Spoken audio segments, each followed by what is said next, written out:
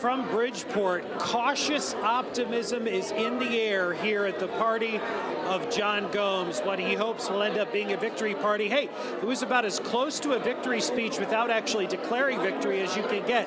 John Gomes claiming that he has yet again won on the in-person vote, the people who physically came to the polls. He says he won by about 564 votes. But here's the kicker, as it always is in Bridgeport, there are 1,691, at least, absentee ballots that have been returned to the city clerk and have still yet to be counted. So the big question is, could we see a repeat of what happened during the primary where Joe Ganim will overtake him?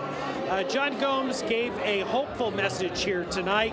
He urged caution. He's saying that he will fight on regardless of what happens. He said that this is a movement and they are making history. He talked about some of his fundamental pillars of governing. Here's what he had to say.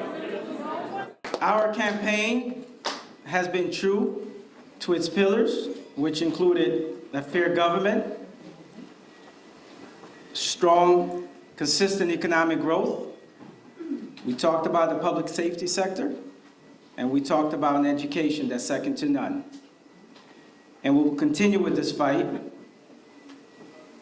as we wait for the results, because no matter what, I want to make it very clear, we said this was a movement, and it will be a movement, because we are history.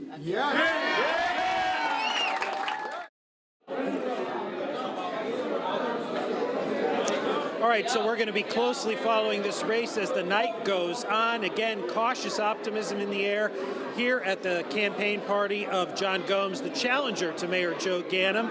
And now we are going to send it over to Jake Garcia, my colleague who is live at Ganim headquarters. How are things over there, Jake?